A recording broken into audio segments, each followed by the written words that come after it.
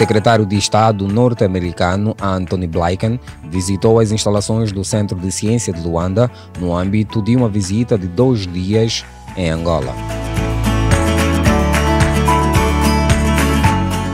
O secretário de Estado dos Estados Unidos da América aproveitou para tecer algumas palavras sobre a sua estadia no país e, de igual modo, uma análise sobre a sua visita. Science Museum. Get a chance to see the museum.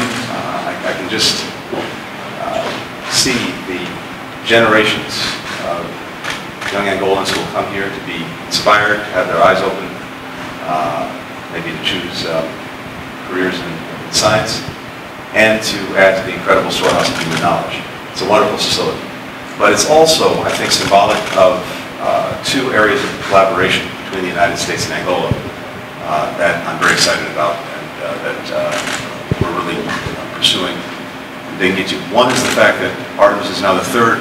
O político norte-americano será igualmente recebido em audiência no Palácio Presidencial pelo chefe de Estado angolano João Manuel Gonçalves Lourenço. Posteriormente, vai manter contato com o chefe da diplomacia angolana, Tete Antônio, uma reunião bilateral para o reforço das relações entre os 2 países.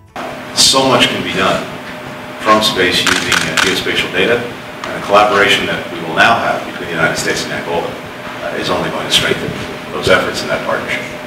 Second, and relatedly, I'm very pleased that Angola is joining as an early partner in our VAX initiative, our Vision for Adapted Crops and Soil.